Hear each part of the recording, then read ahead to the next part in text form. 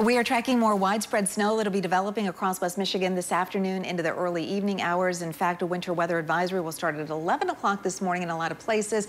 The winds will be on the increase today as well as a clipper system comes through. Another round of snow will be developing tomorrow afternoon into Sunday. Another 2 to 6 inches of snow, and the overall pattern does remain cold and snowy at least through the first week and a half of February.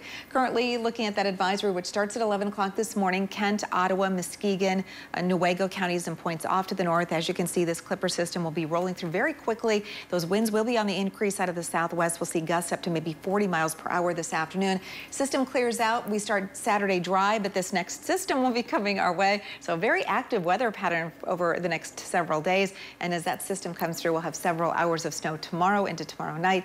The rest of that 8-day forecast will show colder air wrapping in for Monday and Tuesday. A few more snow showers on Wednesday. And look at this, Thursday, Groundhog Day. And with clouds in the forecast, certainly could be looking at maybe a forecast of an early spring. Stay tuned to hear more about that.